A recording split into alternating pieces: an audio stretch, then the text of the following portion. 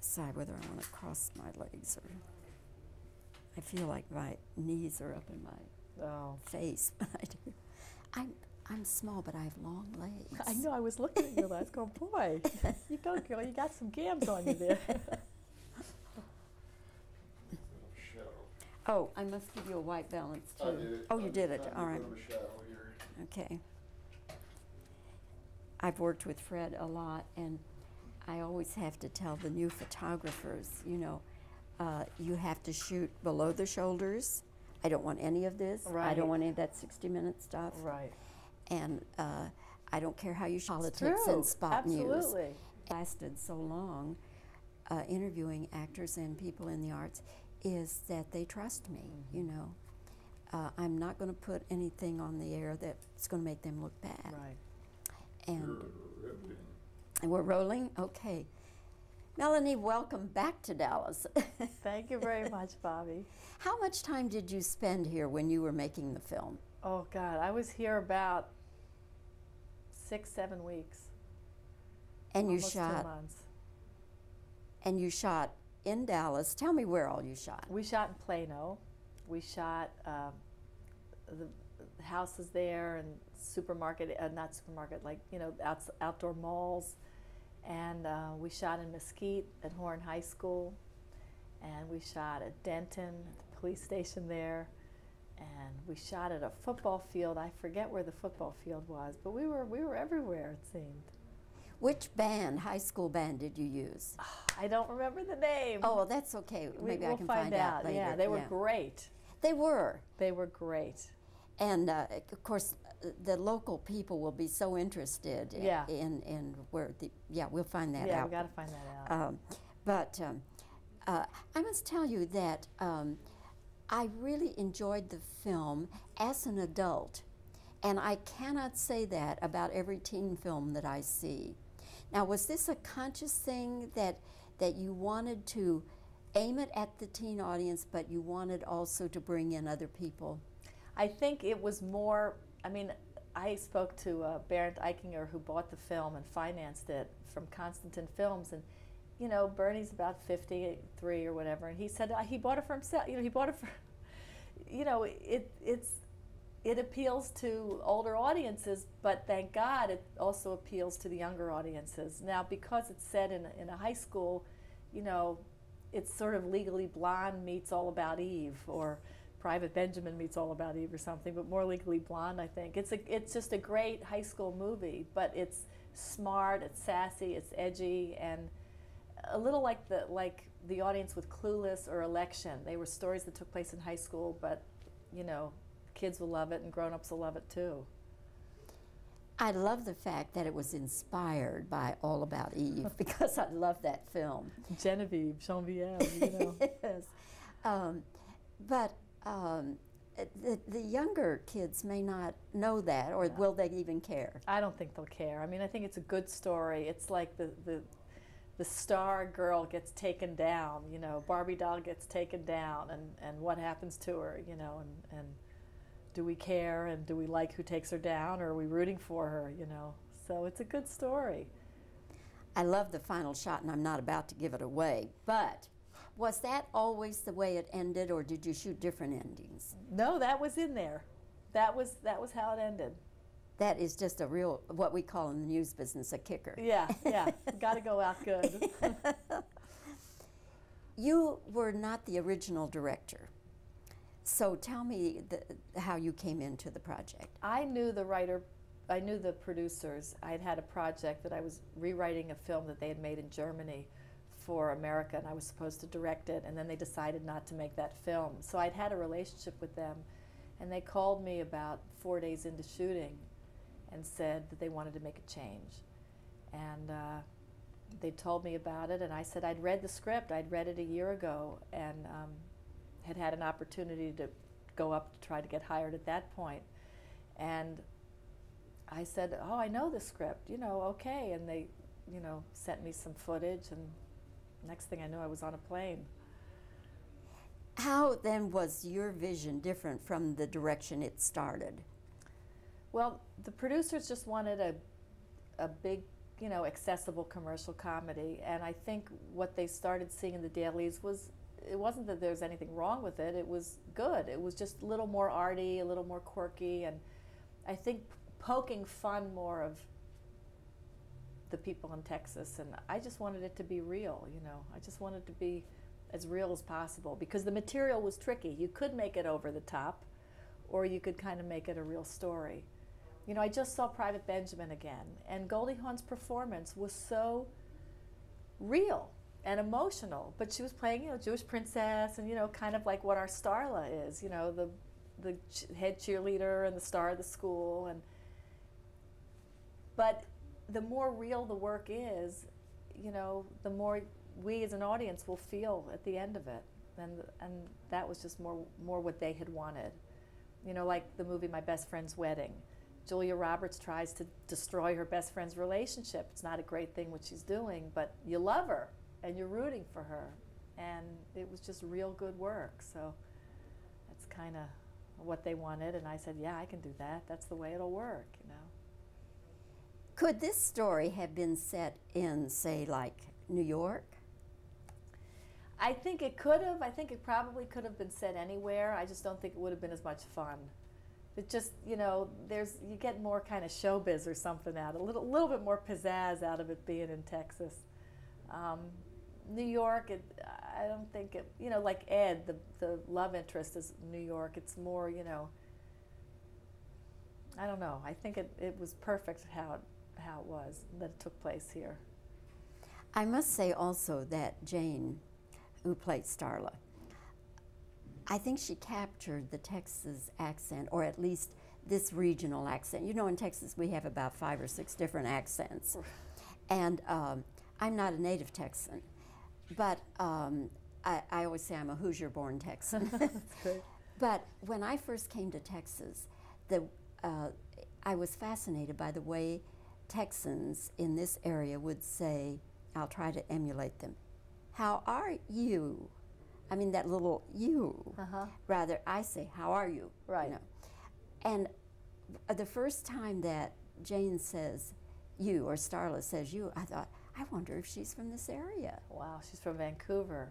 Jane's from Vancouver, but we did have a dialect coach on the set that was making sure that, you know, she had it down, because the parents were both from Texas. So, you know, you have to make sure that everything is blending well. Well, I'm sure it helped her being in this area where she was hearing right all the time, the sounds all the time. Yes. Yes. But I just had to mention that but mostly when somebody does a Texas accent, we all cringe, you know, it's so bad. Okay. This, of course, is not your first time to direct. You started directing when you were doing 30-something. That's right. I started directing on 30-something. And you've directed many, many things. How satisfying is directing as opposed to being in front of the camera and all the attendant adulation that goes with that? I think directing, you know, it's probably been said so many times, but as an actor, you use you use who you are, your emotional life. You know, you create a character, and that's an incredible journey. As a director, it's almost like everything. What I found was everything that I was ever interested in somehow comes to play as a director. Not just the acting, but like I love remodeling homes, and like you look at floor plans, and directing you're looking at plans to build sets. And I was in the marching band in high school, and when you're with the composer and the orchestra's there and they're scoring, it's like you can talk about, you know, what bar of music you want a little different, or, you know, I always did photography as my hobby, and the camera lenses were the same as the lenses on the Panavision cameras or the Aeroflex cameras that they use.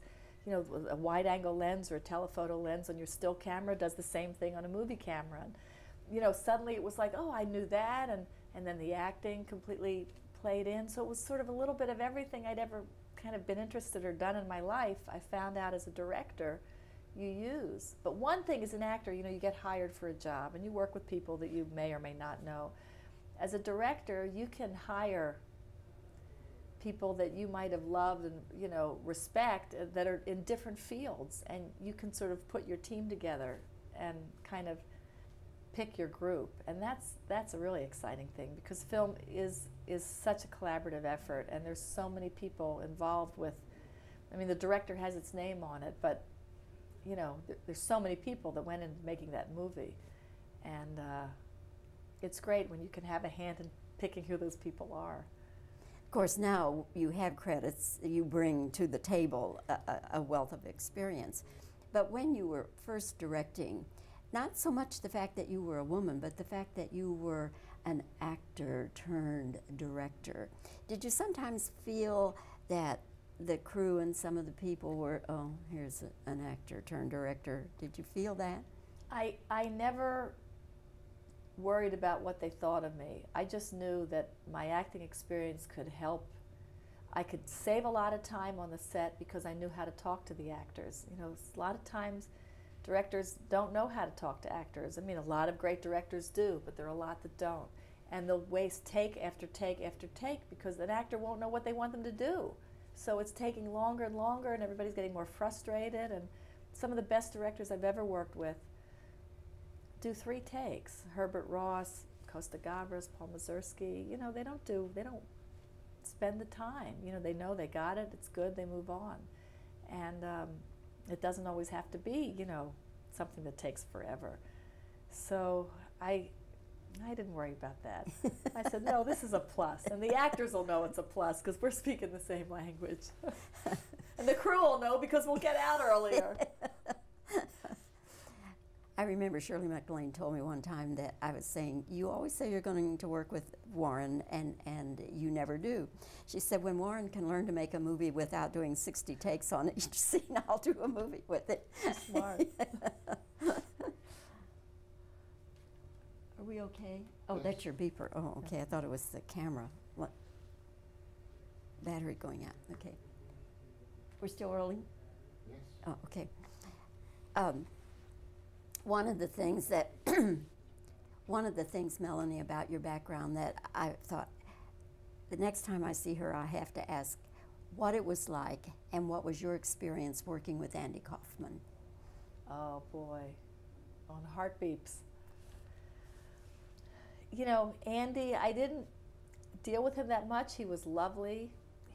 Whenever he had free time, he was sort of like in his trailer meditating. He said he would go and he would meditate. I remember he was just a very internal guy, very nice. You know, he meditated a lot. I meditate, but I remember, oh, Andy needs quiet, you know. He was sweet, but he was very serious about what he was doing, you know. He was really just into his work. He wasn't one of those actors, you know, you're hanging out on the set, joking around, hanging out with the actors. Not really. He sort of kept to himself, but was a lovely guy. And then when he got in front of the camera, you never knew what would happen? Yeah. Yeah, it's like it turned on. It's amazing. Like a loose cannon, or? No, he was the part in that film when he was a robot, you know, so yes. He was kind of contained. But, you know, he was just great at what he did. But, you know, when he wasn't in front of the camera, he was just quiet and sweet and kept to himself. I know, it's like they made a movie about him. I was like, wow, what's the movie going to be about? When you were in high school, what was your burning ambition? I wanted to be an actress. You knew?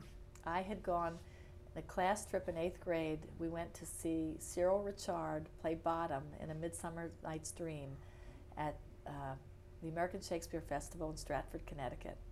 And that blew me away. And on the bus ride back, it was like a 7-hour bus ride back to Pennsylvania, I said, I'm going to be an actor. I'm going to go to New York and I'm going to learn how to be an actor.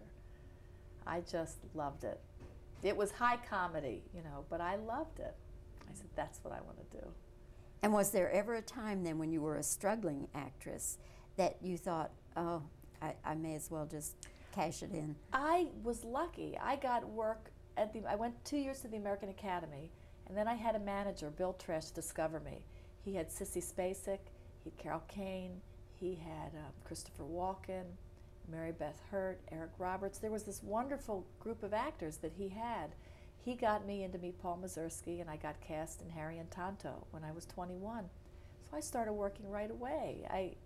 in my early 20s, I just got film after film after film. So, you know, there were periods, you know, in the middle then, you know, that there might have been lulls, but really at the beginning it was something.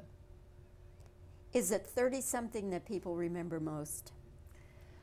Well, yeah, I mean, that was, you know, you get on a hit TV show, and especially a show like 30-something that sort of went to the core of so many people. But yeah, I think so. But then, you know, meeting people and they remember me from Girlfriends or Sticky Fingers or Car Wash or Missing. So, you know, there's lots of stuff. It's You've great. had such a variety of acting experiences. Yeah, yeah. Well, Melanie, I don't want to detain you. I know you're on a schedule, but thank you so much for your time today. And again, congratulations on the film. I hope it does well for you. Oh, me too.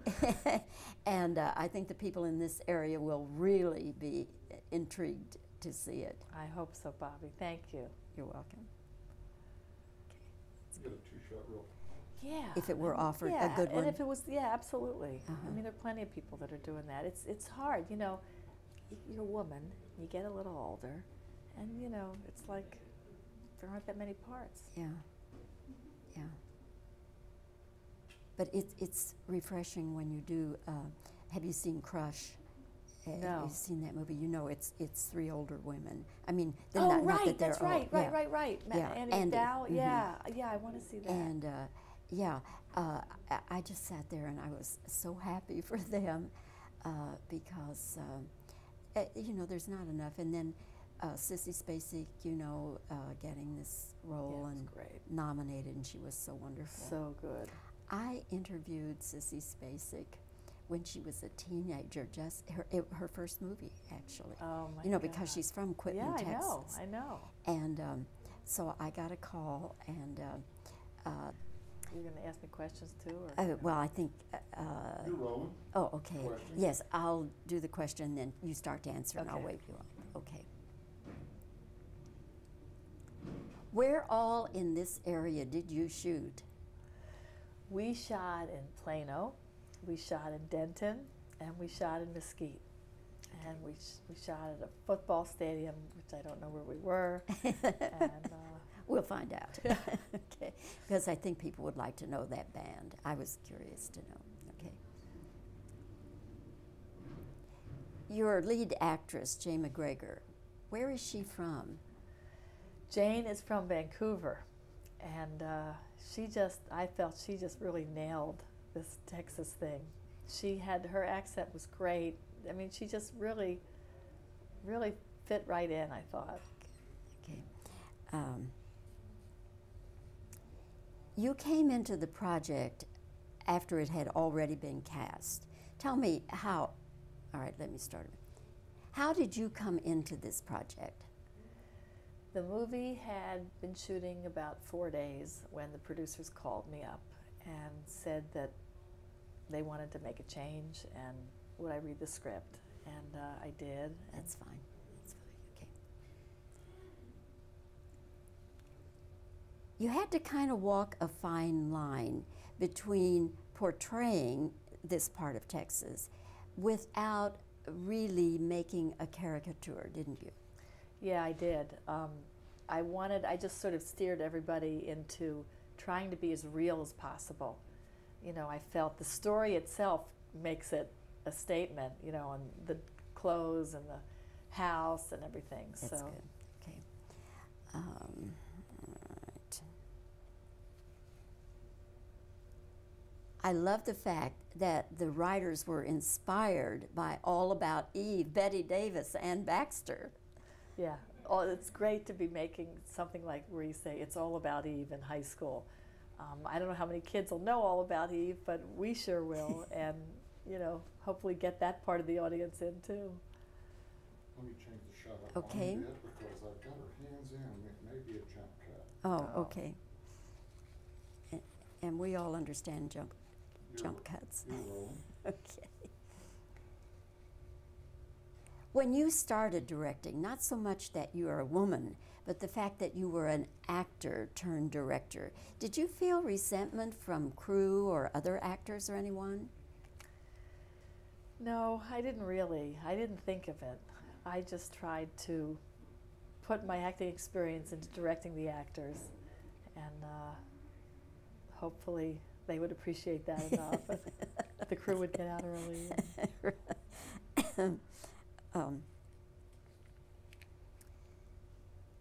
Could this story be set in another location, say in New York City? I think it could be. I think, except it wouldn't be as much fun. Okay.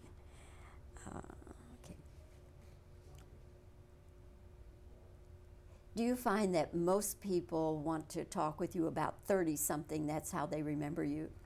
Yeah, I think a lot of people, or at least they'll say that they, you know, they love the show. But yeah, most people remember me from that. Although I know I've done a lot of other things, but people do comment on that.